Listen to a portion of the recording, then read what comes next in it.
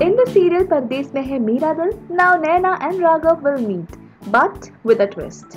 Yes, destiny will make them meet on airport, and not only that, Naina will misunderstand Raghav thinking he's trying to steal a suitcase, where she will now call police.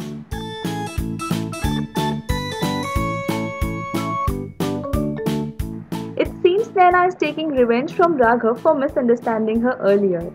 But the truth is, Raghav is busy waiting for his driver to pick him up, who gets late. Now, what mess Raghav will go through, that will be interesting to watch.